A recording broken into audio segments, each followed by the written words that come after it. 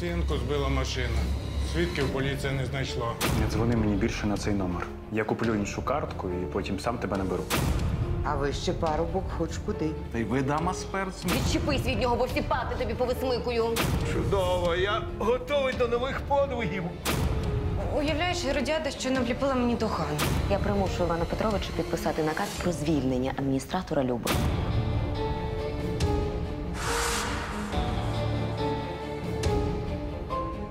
Раз, два, три, чотири. Раз, два, три, чотири. Слухаємо музику, тримаємо ритм. Яка грація, богиня. Раз, два, три, чотири. Закінчили. Моя муза. Змінюємо партнерів. Дозвольте вас запросити. Я був перший, дама моя. Ні, я був перший, взагалі хай дама сама вибере, з ким їй танцювати. Що ви як діти?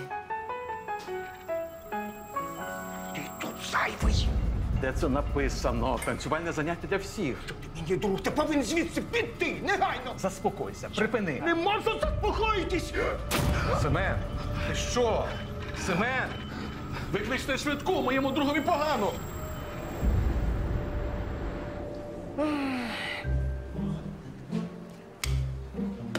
Обличчя як у зомбі. Та хочеться хоч трохи засмагнути, щоб бути свіжішою.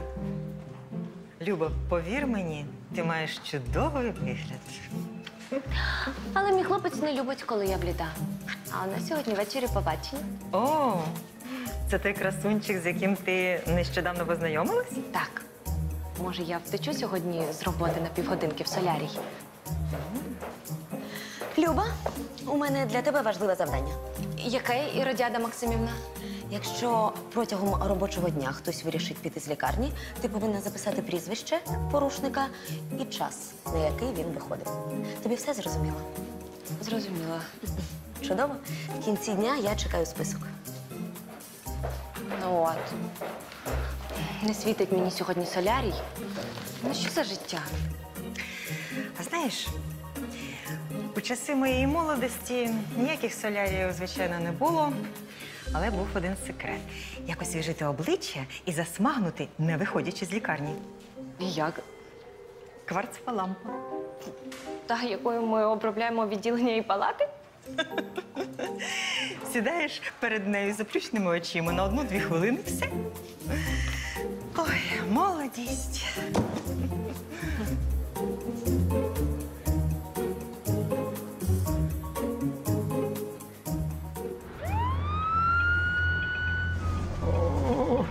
Тиск досі не стабілізувався, біль у серці теж не минає.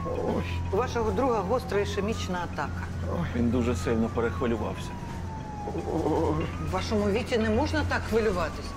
Вже час зрозуміти, що ні політика, ні ціни не варті ваших нервів. Життєва мудрість в чому? В тому, щоб насолоджуватись тим, що маєш. Семен розхвилювався через даму. Тут жодна життєва мудрість не порадна. Ого! Та вам з онуками гуляти, а не за жінками бігати. Не вам вирішувати, що нам робити. Ми обидва холостяки. Семен приревнував до мене нашу спільну знайому, ми разом ходимо на танці. Приревнував на танцях і через це серцевий напад? Я ще у 1 класі відбив у нього дівчинку. Відтоді він думає, що всі жінки більш уважні до мене, а не до нього. Тільки не я. Мені ви взагалі не цікаві. На відміну від пацієнта. Мовчіть! Мені треба повторно виміряти тиск.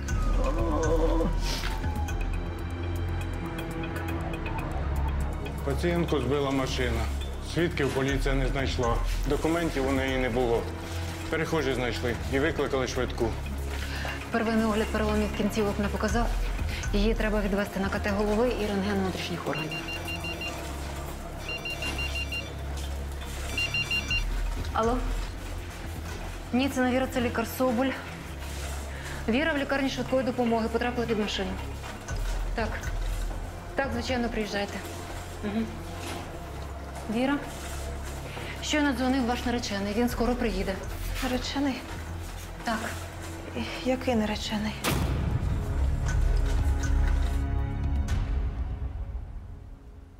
Уявляєте, серцевий напад через ревнощі в такому віці.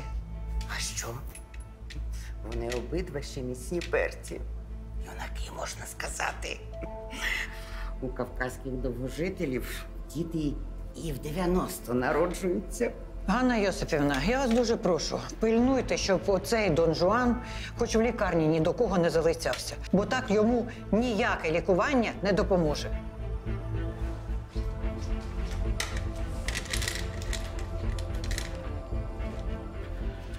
Що з Семеном? Наскільки все серйозно? Кардіограма підтверджує передінфарктний стан. Я можу чимось допомогти? Зробимо необхідні аналізи, проведемо додаткове обстеження, а тоді вже визначимо тактику лікування. Якщо буде потрібна допомога, ми вас повідомимо. А поки почекайте в коридорі.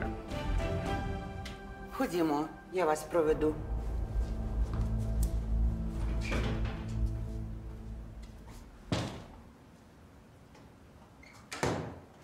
Ви перенесемо побачення. У мене просто сьогодні настрій не дуже. Ні, все нормально. Ти ж не хочеш, щоб я тобі вечір зіпсувала. Все. Цілую, папа. Люба, а ти що, ховаєшся? Люба, а що з тобою сталося? Це все ваша кварцева лампа. Навіщо вас послухала? У тебе сильний опік обличчя. А скільки ти сиділа перед нею? Хвилин 5.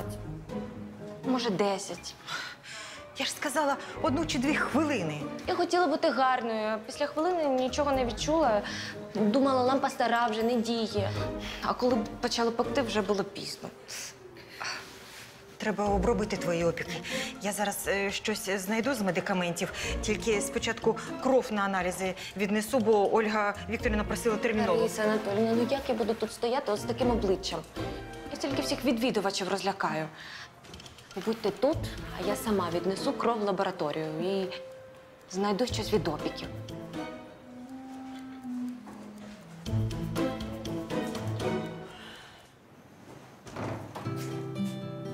Це ви лікар Соболь?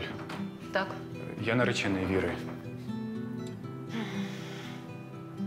Ваша наречена народилася в сорочці. Ані переломів, ані ушкоджень внутрішніх органів немає, лише садна та подряпини. Яке щастя, що з Вірою все добре. Не зовсім. Коли вона отямилася, я сказала, що ви дзвонили. Але, здається, вона вас зовсім не пам'ятає. Як не пам'ятаю. У нас через 2 тижні весілля. КТ голови значних ушкоджень мозку не показує. Лише легкий струс. Але може бути, що якісь події зі свого життя, або те, що сталося безпосередньо перед аварією, вона так і не зможе згадати. Ми домовились одружитись ще на випускному, з 1-го класу дружили. Мене вона точно згадає.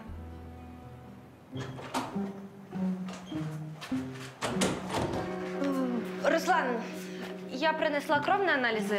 Це пацієнтка Ольги Вікторівни. Люба, відколи це ти приносиш кров на аналіз? Ну, Ольга Вікторівна попросила Ларису Анатоліївну, бо Софія захворіла. А я вирішила зайти до тебе і побути тут трішки. Люба, все нормально? Ні, все нормально. А у тебе немає якогось засобу від опіків? Від опіків? Ні, немає. Ти краще у сестринській пошукай серед медикаментів. Ага, піду в сестринську. А ти не можеш визирнути в коридор і подивитись, чи там нікого немає? Люба, точно все нормально? Може, ти захворіла? Та здорова я! Здорова!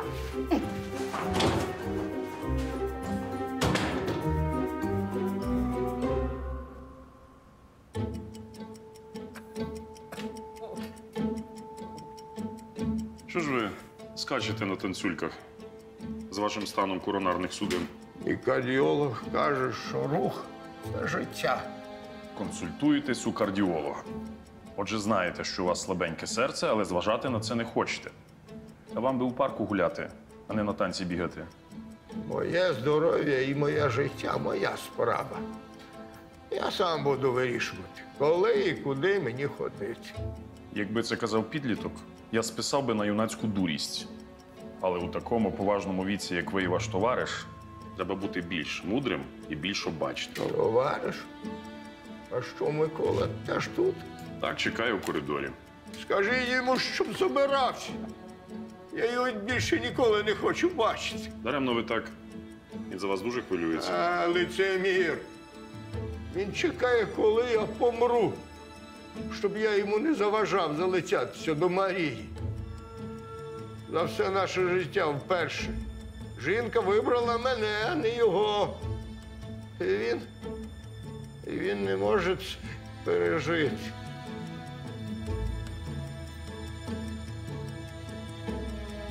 Нехай краще спить. Подалі від гріха.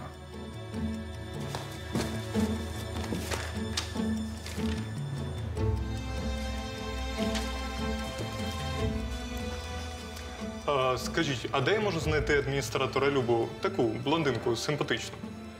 А ви її друг? Я її хлопець. О, то це з вами вона збиралась на побачення? Ну, так, збирались, але потім несподівано передзвонили і почали нести якусь дурню, що в неї поганий настрій. Невже в неї з'явився хтось інший? Лариса Анатоліївна, де Люба? Руслан, я потім до тебе зайду і все поясню. З нею щось сталося? Вона захворіла? Та ні, не захворіла. З нею все нормально. Іди. То це є той, на кого Люба мене проміняла? Та ні на кого вона вас не міняла. Тоді що це за секретики? Де вона? Чому відмінила побачення? Бо у Люби раптово захворіло цуценя. Дивно, Люба казала, що в неї живе лише черепашка. Так, черепашка. А цуценя – це її ім'я. Ви мене обманюєте? Люба б ніколи не назвала черепашку цуциком. Я зрозумів, вона не хоче мене бачити. Покрутить у мене за спиною з цим недомірком. А ви її прикриваєте. Та ви все не так зрозуміли. Люба просто пішла додому. Перекажіть Любі, що між нами все скінчено. Чудово. Я доручила адміністратору вести облік порушників, які самовільно підуть з роботи, а вона взяла і пішла сама. Иродиада Максимовна, я все можу пояснити. Не варто. Я примушую Івана Петровича підписати наказ про звільнення адміністратора Люби. Бо я вже втомилася від цих постійних порушень дисципліни.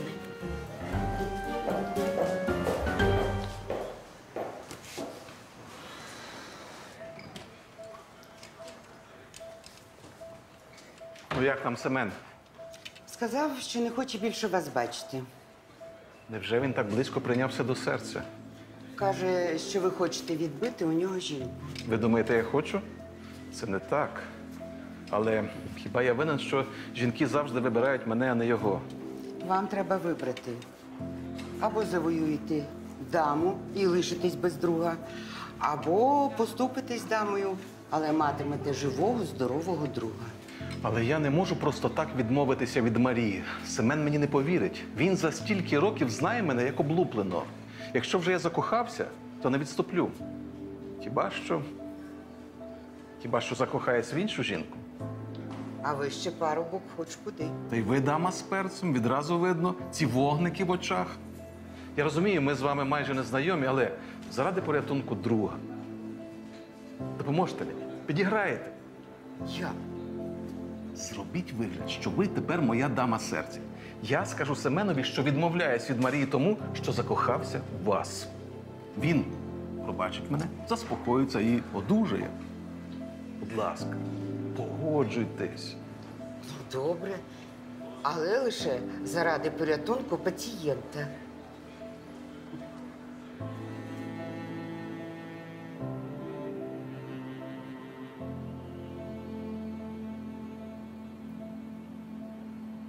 Нарешті ти отямилась, я так переживав. Віра, ти що? Це ж я, Вадим. У нас з тобою скоро весілля. Ти справді мене не пам'ятаєш? Ну, згадай, сьогодні зранку ми були в ресторані, обговорювали святкове меню, а потім приїхали додому, репетирували наш перший танець, а потім ти поїхала на примірку сукні. Слухайте, вийдіть, будь ласка. Їй зараз не можна хвилюватися.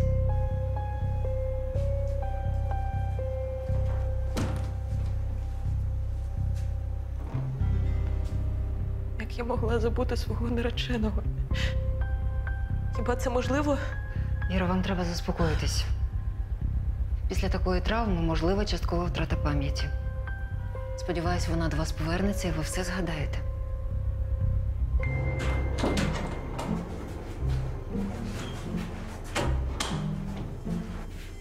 Люба, ну ти даєш. Руслан, вибач, але я буду такою ще найближчі декілька годин. Та будь-якою завгодно. Головне, щоб ти була здорова. Що взагалі сталося? Та невдалий експеримент з кварцевою лампою. Як думаєш, так краще, ніж червоним обличчям? Ну, особисто мене твоє обличчя не лякає. Я просто хвилювався, що з тобою щось сталося. Забігла вся на нервах, кинула пробірки, вибігла. Нічого не пояснила. А що тобі пояснювати? Хіба ти розумієшся на таких опіках шкіри? Ну, звичайно. Я минулого літа на морі був. І в перший день так обгорів, що шкіра цілий місяць клаптями злазила. А ніс 3 місяці червоний був. Угу. Тому ти правильно зробила, що відмінила побачення. А звідки ти знаєш? І що? Він приходив? Сказав Ларисі Анатоліївні, що тебе кидає. Як кидає? Я думала, він у мене закоханий. Знайшла чого плакати. Знайдеш собі когось кращого. Якщо через когось переживати, то через Иродиаду. Через Иродиаду? Ну так, вона ж хоче тебе звільнити. Як? Хіба Лариса Анатоліївна тобі нічого не казала? Так, я знаю, що ми завтра повинні остаточно узгодити меню, але Віра моя наречена зараз у лікарні, і без неї я не буду приймати рішення. Вона хотіла особливий торт. Ні, що ви, весілля не відміняється. Я передзвоню вам завтра зранку. Добре? Вибачте, але я випадково почула вашу розмову. Сподіваюся, що ваша наречена якомога швидше одужає, але раптом лікування затягнеться. Я би радила вам відкласти весілля. Ваші поради мені не потрібні. І підслуховувати чужі розмови негарно.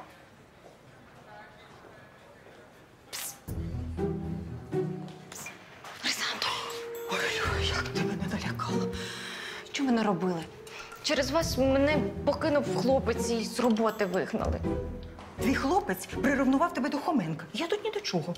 А Иродиада визвірилась, бо тебе не було на робочому місці. Я ж не винна, що ти полізла під той кварц і тепер не можеш нормально працювати. Що мені робити? Я не хочу, щоб мене звільнили. Гаразд.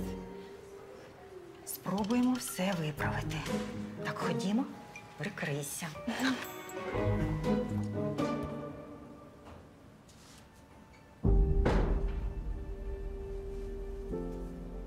А що, ви сказали цьому зраднику, щоб забирався геть? Ви все неправильно зрозуміли.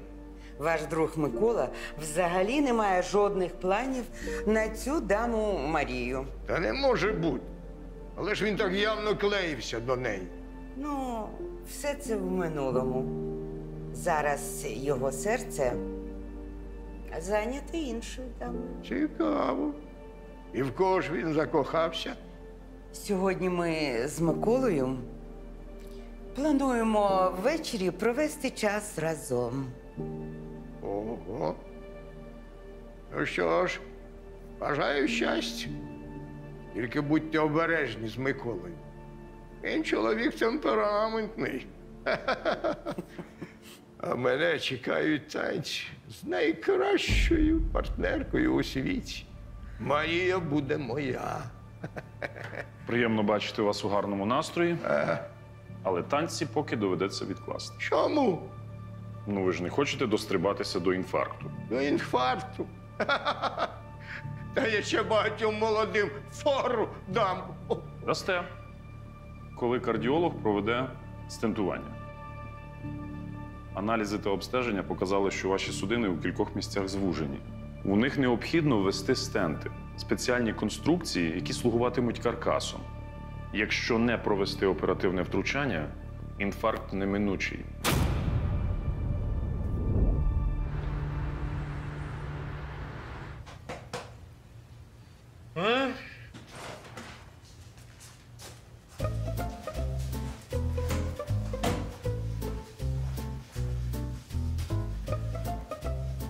Люба, а що це з тобою? Іване Петровичу, я все поясню. Любу покинув хлопець, і вона сильно перенервувала. Від нервів почалася сильна алергія. Обличчя обсипало, почервоніло, і я відправила Любу додому лікуватися. Але Иродиада Максимовна за це вирішила її звільнити. А Люба не хоче втрачати роботу, тому повернулася і намастила обличчя засобом від алергії.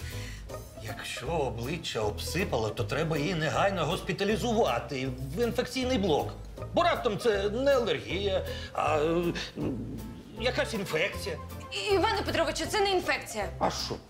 Ну, просто я посиділа під кварцевою лампою у відділенні, і обличчя обгоріло. Ну, тому я і намастила кремом від опіків. А ви, Лариса Анатоліївна, хочете як краще, але коли починаєте вигадувати, робите тільки гірше. Знаєш, Люба, у мене своїх справ вистачає. Не проси мене більше про допомогу. Виплутуйся сама.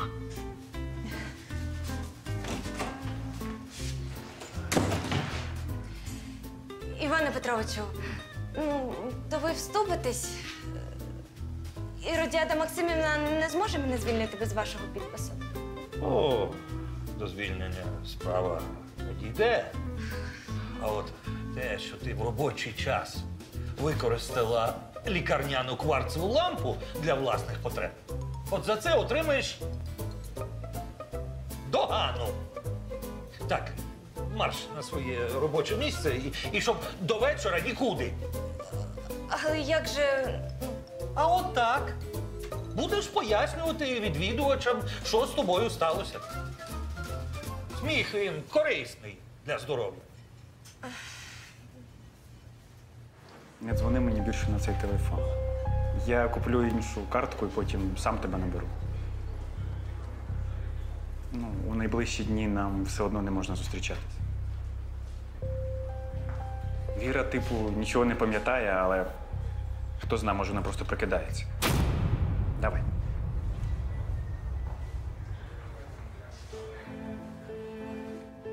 Я зараз зідзвонюся з кардіологом, щоб призначити дату стентування. А ви, будь ласка, поки спокійно полежіть, без нервів і без танців.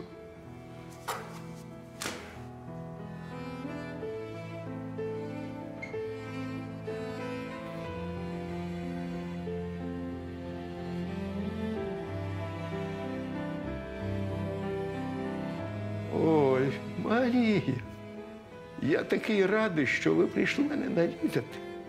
А ви сьогодні просто чудова. Ой, що я кажу? Ви завжди чудова. Що кажуть лікарі? Що я молодий і здоровий. Мене через кілька днів відпустять. Ну, так це ж чудова новина. А я дзвоню до Миколи, щоб дізнатися, як ваші справи. Але він не відповідає на мої дзвінки. Це не дивно. У Миколи нове захоплення. А коли він закоханий, він про все на світі забуває, навіть про мене. Справді? А в кого ж це він так закохався? Не повірите.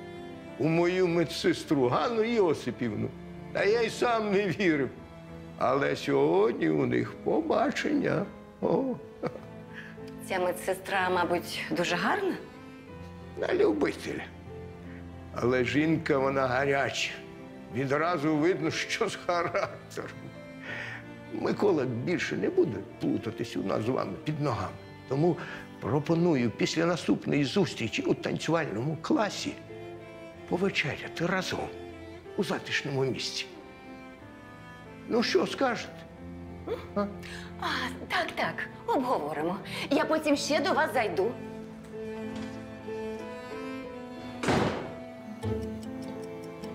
Юлька, сусідка. Тренер Денис. Салон краси. Ну як, згадуєте хоч когось?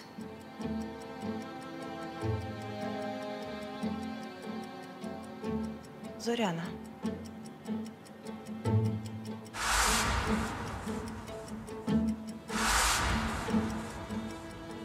Ви згадали щось? Так, Зоряна, здається, це моя подруга. Я її щойно згадала, але я ніяк не можу зрозуміти, де вона була і що там відбувалось. Може, ви подивитеся фотографії? Напевно ж, там є ваші рідні, друзі і ваш коханий. Дивно. Жодної фотографії немає. Це дуже дивно. Може, їх хтось видалив? Тут якесь відео.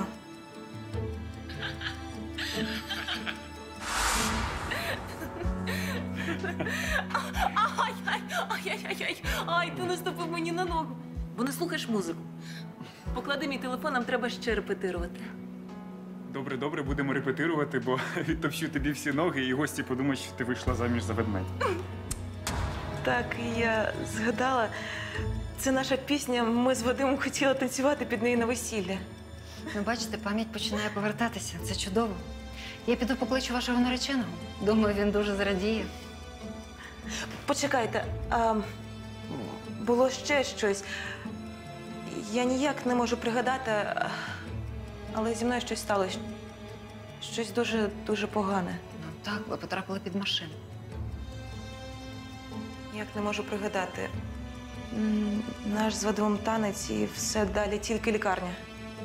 Послухайте, це не страшно. Головне, щоб пам'ять почала повертатися. Я впевнена, що незабаром ви згадаєте все повністю.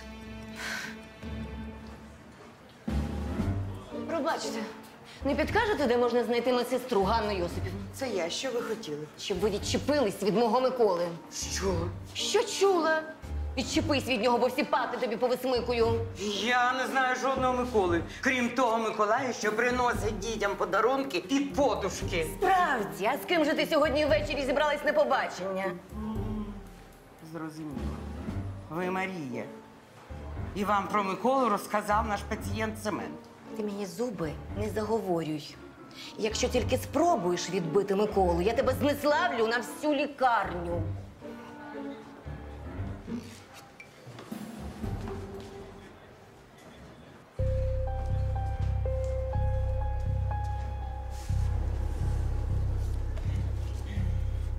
Ваша наречена вас згадала.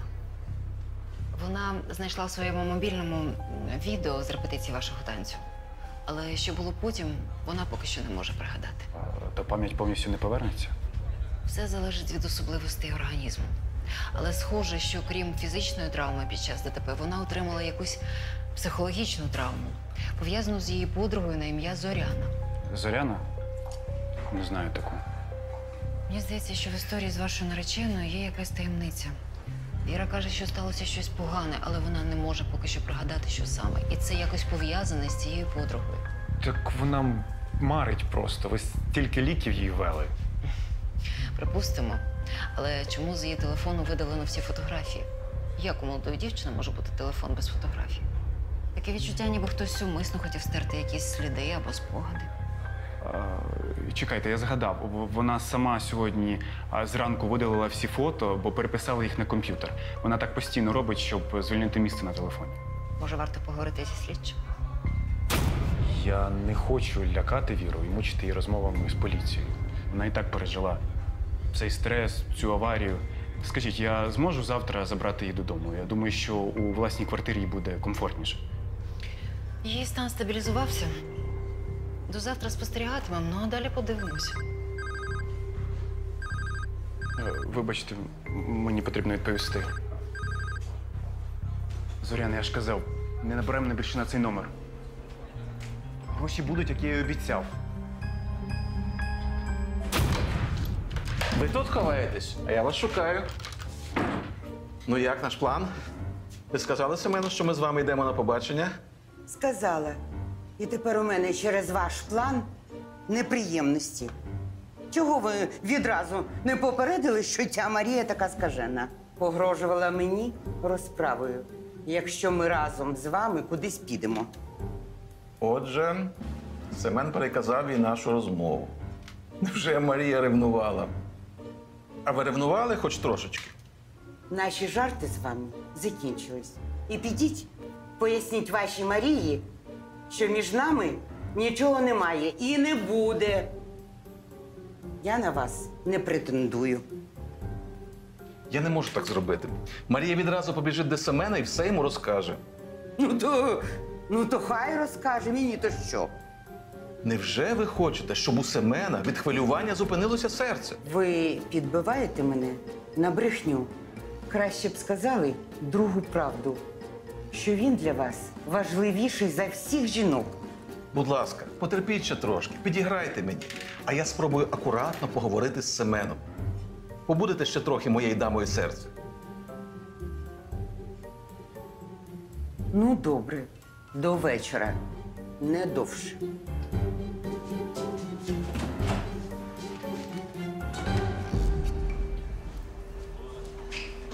Єдине моє кохання, найкраще у світі. Навіщо були всі ці слова, коли ти тепер волочишся за цією медсестрою? Все, що я сказав, правда до останнього слова. А про роман з медсестрою я вигадав, щоб Семен не нервував. Він мій друг, я за нього хвилююся. Він не переживе, якщо дізнається про нас правду. Мені набридло шифруватися, як у школі. Або ти нарешті скажеш Семену, що ми з тобою зустрічаємось, або я від тебе піду. Я не хочу більше викручуватись, коли він запрошує мене на чергове побачення.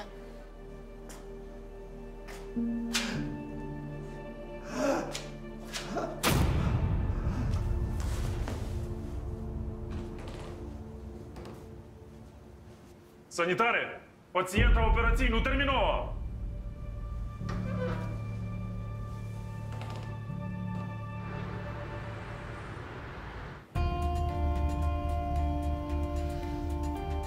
Не варто переносити весілля. Ти ж знаєш, як важко нам було забронювати цей ресторан. І ми вже всіх гостей запросили. Подумай, твої батьки прилетять з-за кордону.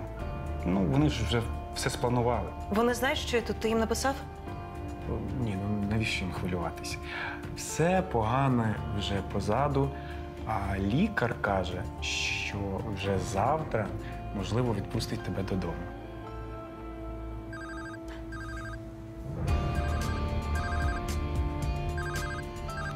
Хто дзвонив? Це з ресторану. Просять передплату за банкет. Вже 5-й раз набирають. Ну, не проблема. Неси передплату.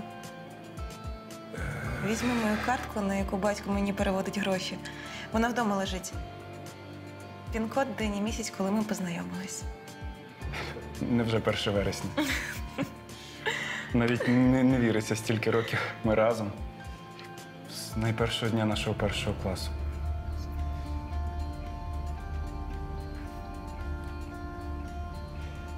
Ну, добре, я побіг вирішувати проблеми з рестораном, а завтра з самого ранку я прийду до тебе. Люблю тебе. І я тебе.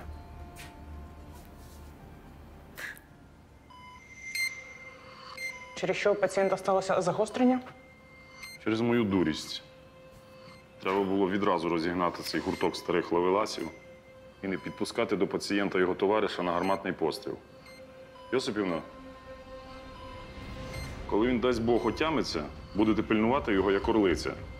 Що більше ніяких сентиментів. Зрозуміли? Угу. Я не зрозумів. Ви з чимось не згідні? Буду пильнувати. Розвели мені тут мелодраму. Я цього не потерплю.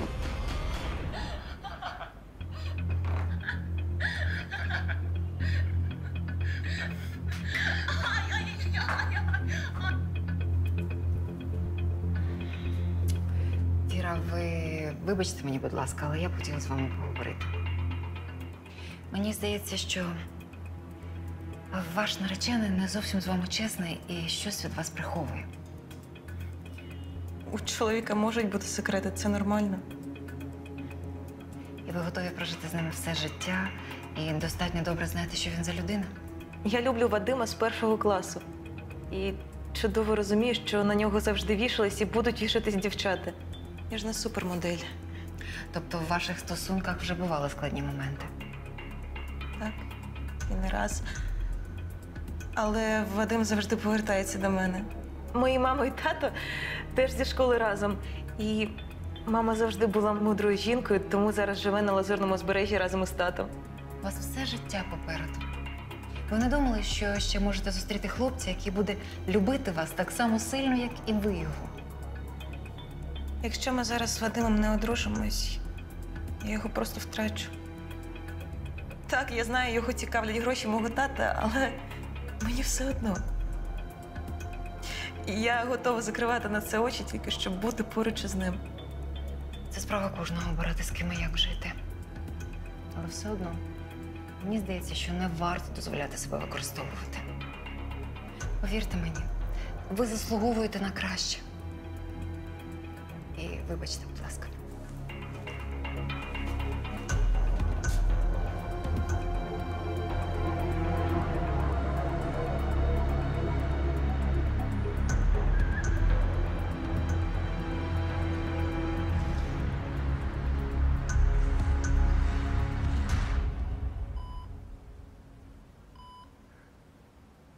Ну, як ви себе почуваєте? Чудово, я готовий до нових подвигів. Що ви робите? Моє серце тепер вільне. Я хочу запросити вас на побачення. Яке побачення? Та вам одужати спочатку треба. Я обіцяю швидко одужати, якщо ви мене хоч раз поцілуєте. Ви можете помовчати? Мені треба ввести вам всі ліки за приписом, а ви мене відволікаєте. Я не можу мовчати. У мене народився вірш. Ти як солодка булочка, як зірка із екрану. Оцей рядок я ще не придумав, а в кінці моя красуня Ганна. Я попрошу Олега Сергійовича, хай вам дасть іншу медсестру. Одужуйте.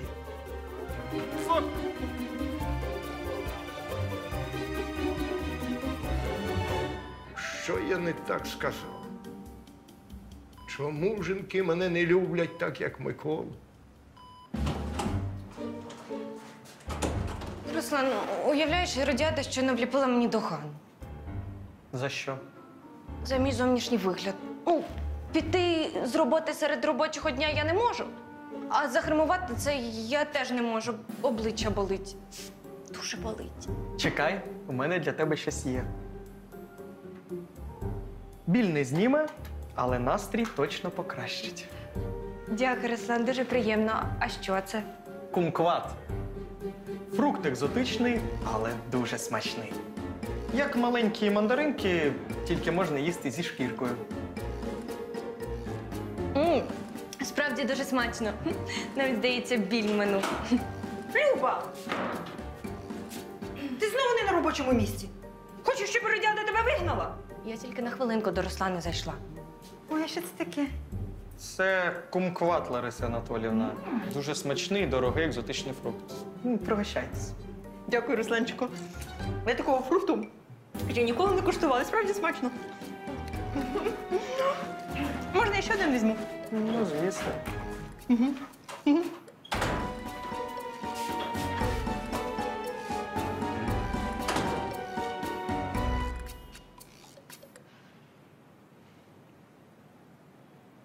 Ну, як ваші справи?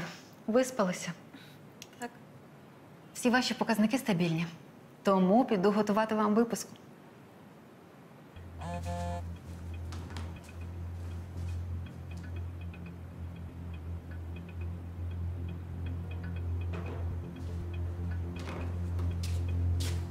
Привіт, моя сонечко.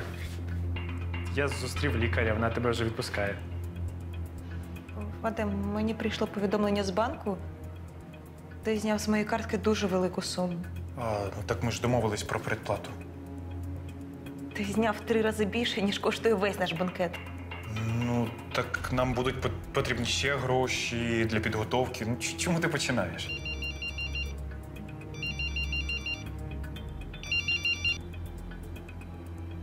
Так, це я. Що? Зрозуміло. Добре, я вам передзвоню. Дзвонили з ресторану. Питають, коли ми зможемо внести передплату за банкет. Ти що, їм так і не заплатив? Цей безголовий менеджер просто, мабуть, забув передати керівництву. Ти що, мені не віриш?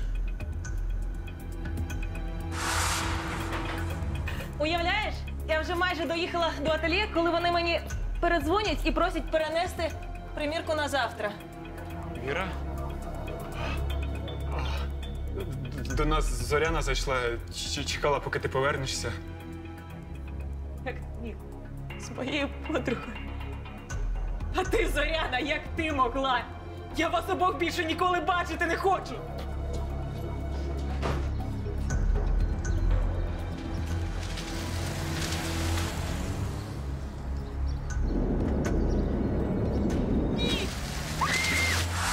Ти все згадала.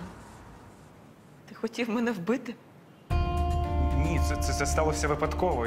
Я просто хотів тебе наздогнати. Ти знаєш, я завжди повертаюся до тебе. Зоряна нічого не значить. Навіщо ти зняв ці гроші?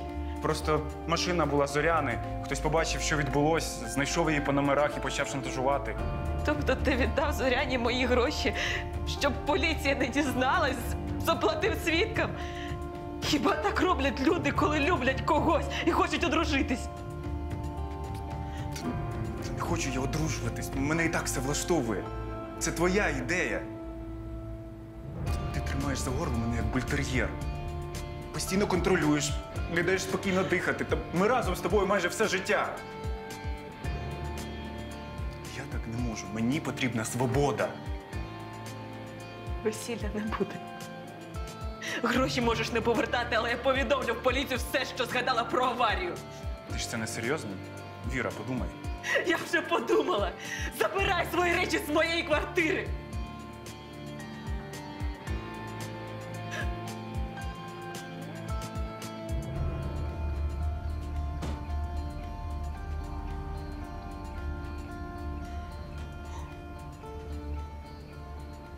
Ви молодець. Все правильно зробили. Повірте мені, все у вас буде добре.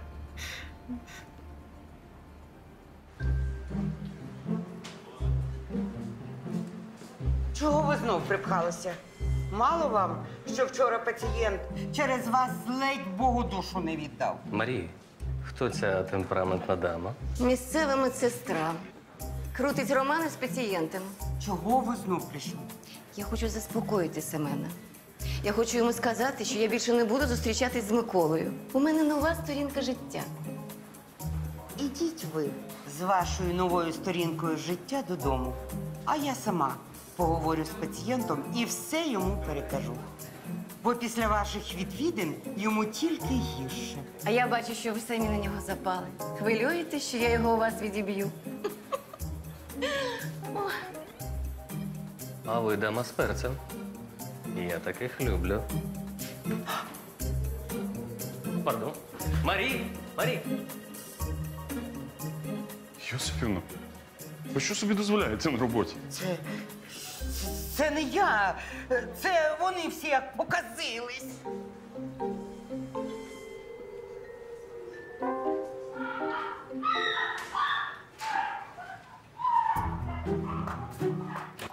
Лариса Анатоліївна, що з вами?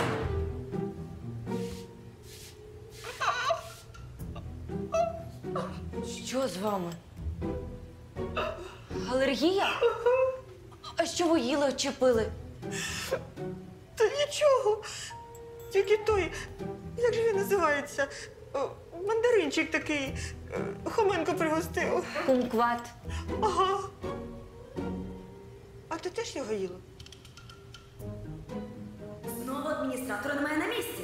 Вона дограється до звільнення. Іродіада Максимівна, не гарячкуйте. Напевно, Люба просто кудись ненадовго вийшла. Зараз я попрошу Ларису Анатоліївну і знайти. Лариса.